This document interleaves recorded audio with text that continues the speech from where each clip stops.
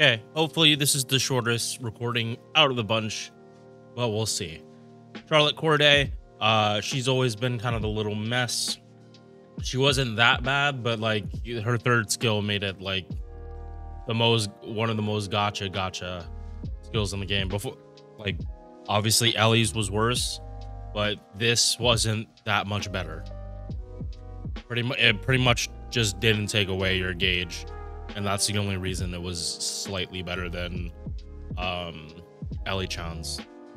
All right, we don't care. Up here, she's a 1-star. You're not going to be grailing her to 120 most likely. And yeah, she's like, we're talking about a 1-star that isn't the Reagan. I don't know how far we'll actually get on it. Oh wait, Sergeant, normal assassin numbers, MP charge 0.52%, and she has decent hit counts. She may be a 1-star, but she came out in like around Singularity, not Singularity, Lost Belt 4. So it's not like I'm talking about like Kiyohime that has like dog shit hit counts. No, Charlotte has good. It's just she's a 1-star. You have to put in so much work for her to actually do damage. 5 hit extra attack is nice though. First skill, insta kill success, 100% chance up, and 2 attacks, 3 turns of dodge. I'm forgetting her. Okay, yeah. I'll go through the whole kit before I come back to this, because I just want to double check base chance. 30% attack buff for 1 turn, 20% debuff resistance for 3 turns, and ignores invincibility for 1 turn on a 6-turn cooldown. Not a terrible skill, but not that good either. I think Dante's has this too, or at least Determination of Steel. Yes, he has the EX, and he has it at the highest values, but it's essentially the same skill.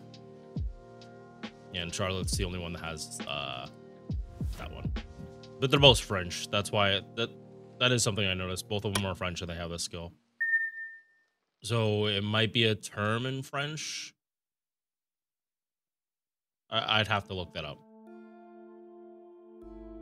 Here's the skill buff. Before, like I said, RNG chance, which one you got.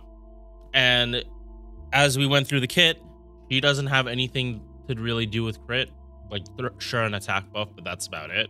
So if you got the crit buff, you were kind of just shit out of luck, because she probably wasn't going to be critting in the first place. Also, she only has 1 buster card. If you got the arts up,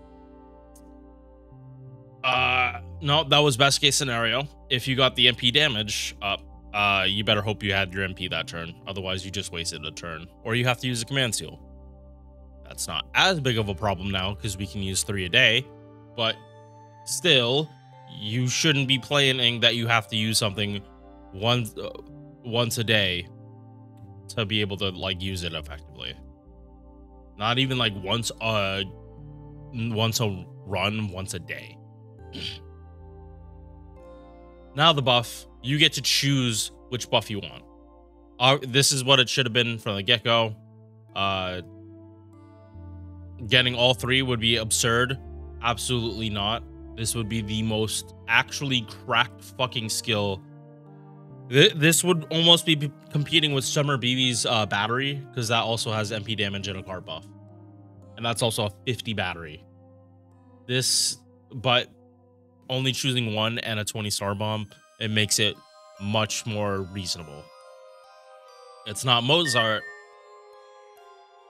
but it's like a 20-star bomb for 1 star. Passive, 6% star gen. You're gonna unlock all of these eventually, and she's not really someone that matters that much. I will say though, if you do get the skill cooldown, it does mean that you only have 1 turn of downtime for this. So any kind of skill cooldown reduction, you will have, if not double stacking, 100% uptime.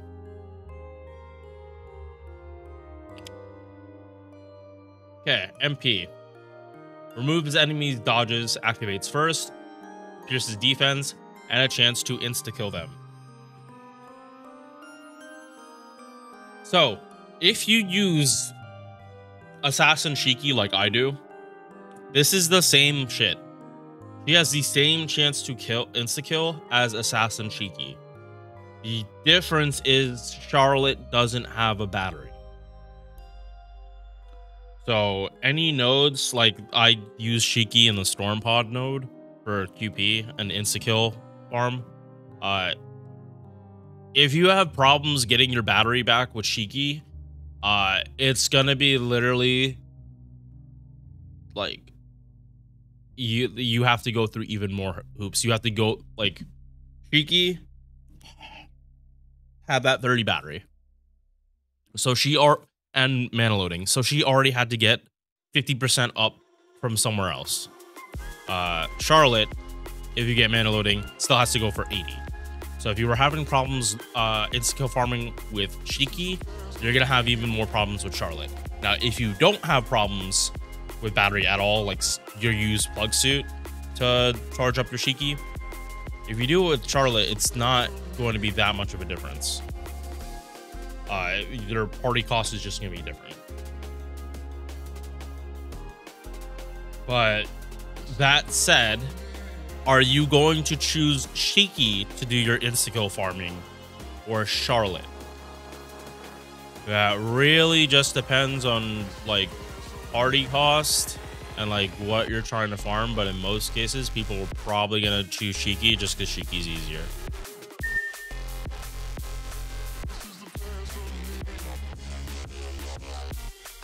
Mats, she's a 1-star. Even the gold mats, you're not gonna need too many of them, like 3 for one skill, 4 for another level. Yeah, that's a good thing about 1-stars. Even if they need super common mats, you don't need that many of them to max them out. And for some of them, you don't need to max them out, like Jason. Like his skills don't really help him with what he does. Others, like Spartacus, his Spartacus can Black Rail loop.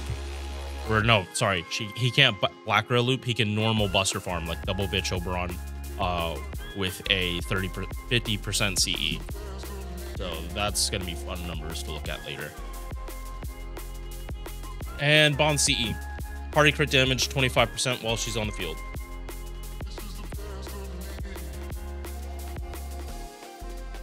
This buff was good, but I'm not gonna convince anyone to pick Charlotte over anyone else. That's not happening. Now she's more usable, but do not grail her to 100 and then expect miracles. Just don't. All right, I'll see you in the next one. Peace. Thank you for making it to the end of this video. If you enjoyed, drop a like or sub. Hope to see you in the next one. Peace.